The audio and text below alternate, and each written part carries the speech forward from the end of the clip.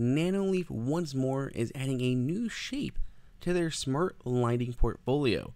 We are here at CES 2019 to see how it's going to work with HomeKit and what else they have in store for the rest of the year. Welcome everyone, it is Andrew here from AppleInsider.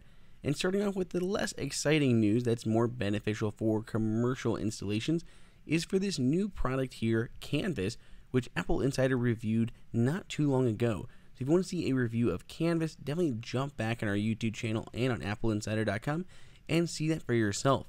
But what we are seeing here for the first time is the new grid mounting system that's going to be great for commercial installations. You have to swap a tile out. It's extremely easy just to remove them and put them back in without having to worry about links and all of those other situations. So for huge, massive, large Nanoleaf installations, these things are going to be great. And here we have the brand new Hexagon smart lighting solution from Nanoleaf that's very similar to the other options, just with this new improved shape. You may also notice here there's a few different options between a flat one, a slightly domed one, and one with kind of a peak in the center. Nanoleaf is still nailing down exactly what that exterior is going to look like, but the shape itself is going to be the same as well as the functionality.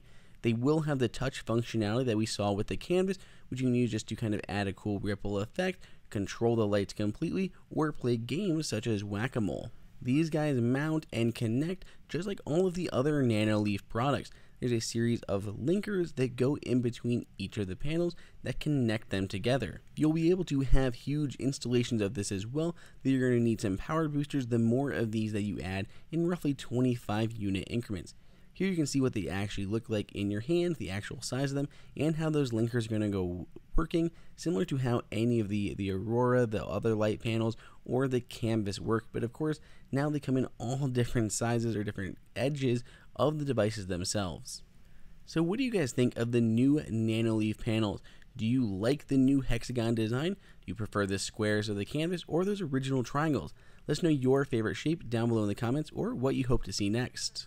If you enjoyed this video, like it and hit that subscribe button. Also, check out our price guide, which makes it extremely easy to find the best deals on Apple products updated daily. Be sure to follow us on social media, and we'll see you in the next video.